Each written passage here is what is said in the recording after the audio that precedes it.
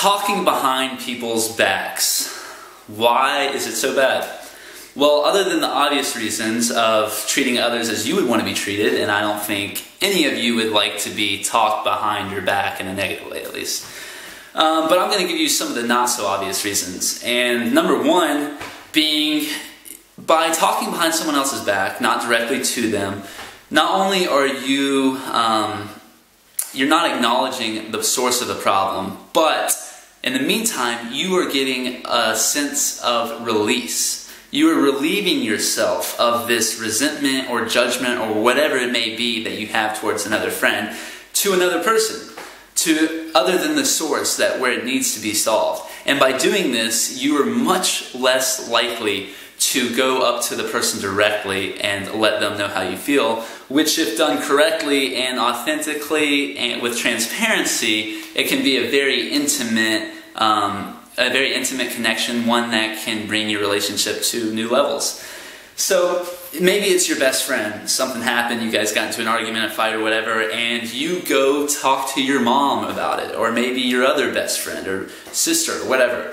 And by doing this, you're relieving yourself, which needs to happen because as human beings, we are going to, of course, have these resentments. It's just a part of life.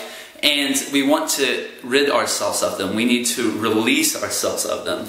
And I'm encouraging you to release it directly towards the source of the issue, where it was created, towards the person you're feeling this towards, because if you do it to another person, you're gonna feel satisfied. You're gonna feel less motivated to acknowledge the actual problem, or you may take it out on people in an unfair way. Maybe if it's not just talking about it in a casual conversation with a friend, a best friend, mom, coworker, or whatever. It may be maybe you abuse your pets. Maybe your dog spilt the water in the kitchen and you kick your dog in the head because your best friend lied to you, and now you're taking your anger out on your dog. Or I watched this the best movie of the year last year. I think it was called 12 Years a Slave or 12 Years a Prisoner with Brad Pitt, and it just was a reminder to me of how crazy slavery is, when people would have these slaves and they would beat their slaves to nearly death.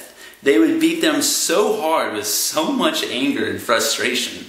And do you actually think that they were that mad at their slaves?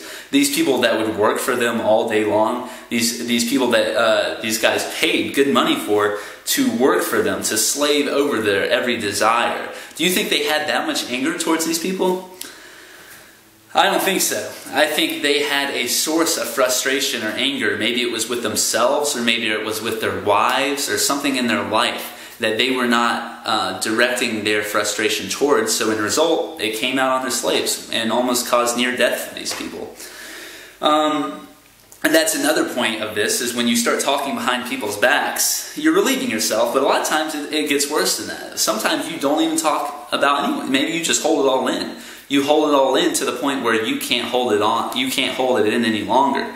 And maybe it comes out in some just huge explosion and doesn't make any sense. Have you ever got really mad, or has someone ever really got extremely angry at you and you're just like, whoa, like where is this coming from? Like what is going on here? This makes no sense.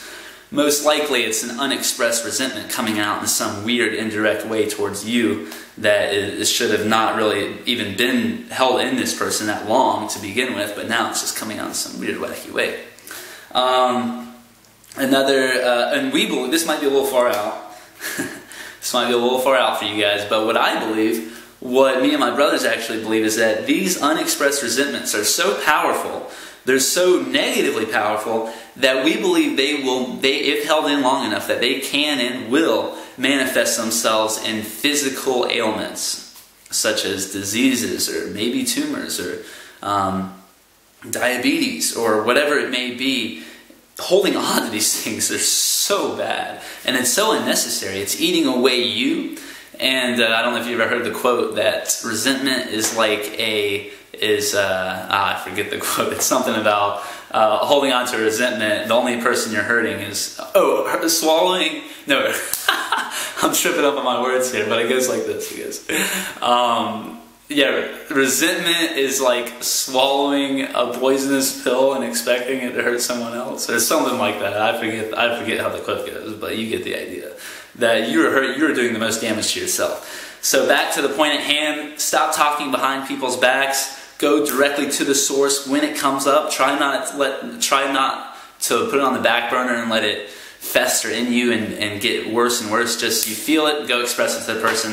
Don't relieve yourself on other people that don't even need to be hearing it. I do it, everyone does it. It's very easy and safe to do, to go release yourself on other people when you should be directly acknowledging the source. So don't talk behind people's backs. You don't want that, I don't want that, and yeah, that's it.